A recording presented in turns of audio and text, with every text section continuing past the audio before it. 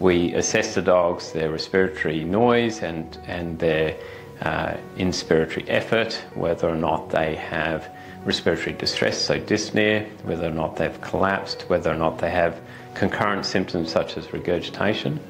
So we assess those factors before, during and after a 3-minute trot. The dogs are trotted, and in doing so that converts the dogs from closed mouth breathing to open mouth breathing, and hence improved the evaluation and the accuracy of the assessment. And so typically on a day we'll assess anywhere, well, the early days it was 20 dogs, now we tend to do between 30 and 40 dogs in a day. We've extended that assessment process beyond just the French Bulldog and the British Bulldog and the Pug, but now to Affenpinsers, Griffons, essentially any brachycephalic breed that wants to be assessed. So if they have their dogs evaluated using the respiratory functional grade, that means that that breeder can select dogs with good respiratory function, so absent or less severe brachycephalic obstructive airway syndrome.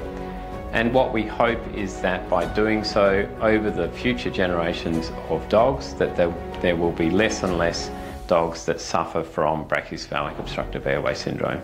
What's really nice is breeders are saying to me that potential puppy owners who are buying these puppies are asking whether or not they're involved in the scheme.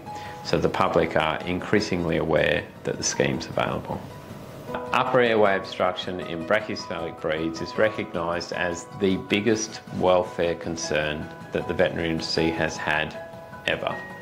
We can't ignore it. We have to do something. My dream is to eradicate brachycephalic obstructive airway syndrome from these breeds. That's a very big dream, I guess, and that's probably the most important part of everything we are doing with RFG.